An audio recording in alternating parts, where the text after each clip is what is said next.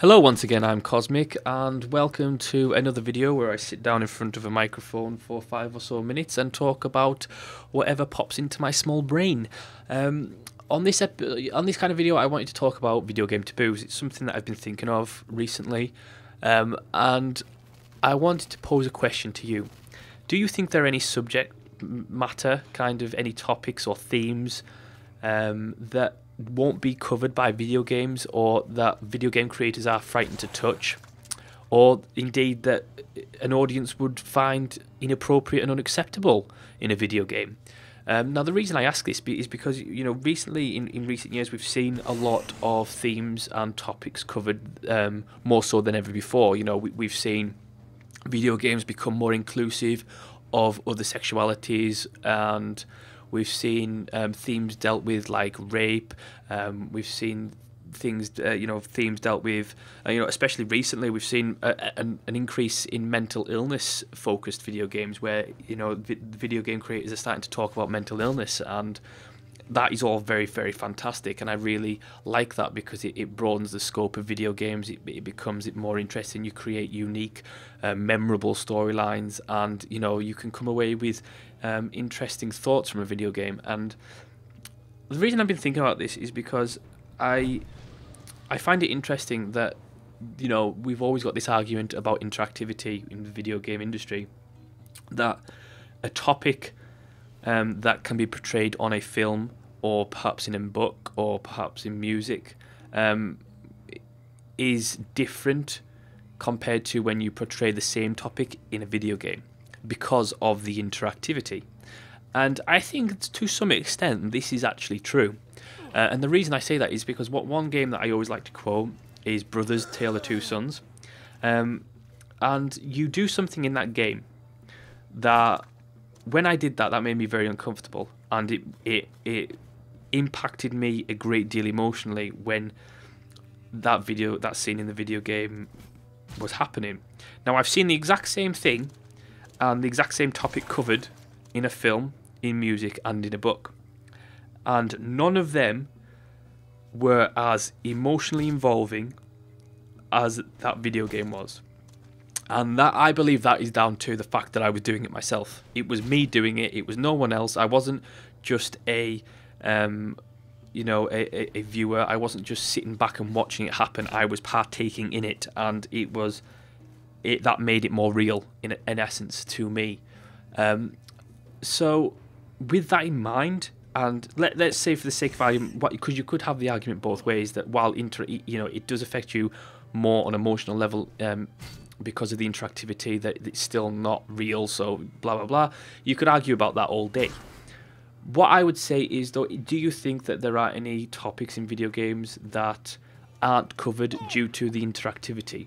And I can think of a couple of topics that aren't really covered in video games, or that I've personally never seen covered in video games, and if they have been in video games, it's not been the purpose of the game or the purpose of the story, it's just been in passing. Things like, for example, child abuse. Child abuse is a very ugly subject. It is a very emotional subject, and it's something that you have to treat with a great deal of respect and care and sensitivity. And I've never seen that done in video games. I've never seen a child abuse theme in video games where they've discussed child abuse, or perhaps that, I've never seen it in a video game storyline before. And I want to know if that is because video game creators are scared to touch it, and they're scared to do the topic justice in a sense, or if it's because the interactivity would make it unacceptable. And I'm not saying that you should abuse children, but I'm talking about, you're involved interactively into a storyline. Say you play a detective or something like that, and you have to deal with child abuse cases. Is the interactivity too much for people? Do you think an audience would be okay with that? Is it something that developers worry about, that the audience will have a very negative reaction to that theme being in a video game? And I don't know. It's something that I can't sit there and kind of pin down a reason why there are certain topics that aren't covered in video games yet, and I'm sure they will be at some point as you know, the video game industry grows and as creators, you know, start to expand. Because I mean, at the same time, films went through the same thing as well. There was a time in film where you weren't allowed to cover certain topics, you weren't allowed to show certain scenes, you weren't, you know, all this.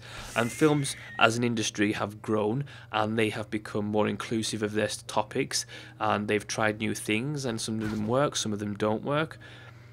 And I think video games will effectively be the same. I think that, you know, as the video game industry matures, you'll see creators trying to take risks and do new things and cover new topics.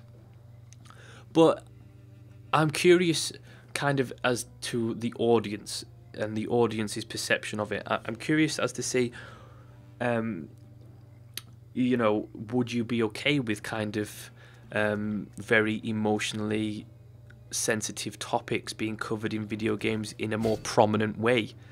Because as a critic myself and as a reviewer, I kind of go into a video game very differently than, say, a normal gamer would, because I go there to critique it. I go there to look at its mechanics. I don't necessarily go there just for the experience.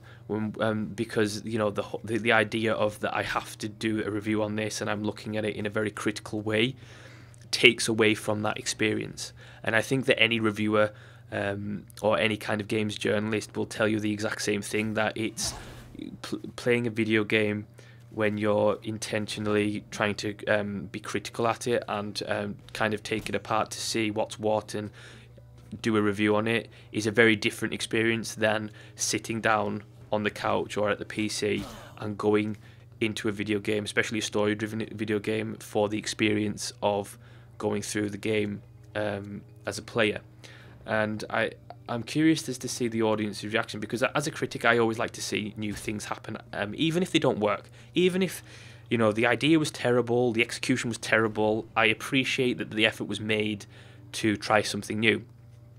But I'm curious as to kind of your guys' thoughts on more emotionally sensitive topics being covered more prominently in video game storylines, and because I think it's something that, on a personal level, for me, has to be handled with great care.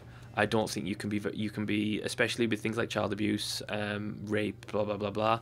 I don't think you can be flippant about it, and I don't think that you can. I guess you've got to be very careful in how it's presented, because it can, you know, it can hurt a lot of people. Put it that way. And but as I say, I'm going to leave it there because I've yammered on for quite long enough. But let me know your thoughts. Do you think that there are topics that shouldn't be covered by video games? Do you think that video game creators should try and expand more on the themes and topics of video games? And do you think, you know, would you be okay with playing a video game where the main theme was something like child abuse, or, you know, a kind of other emotionally sensitive subject? Do you know, would you be comfortable playing a video game where, you know, that kind of topic was being discussed?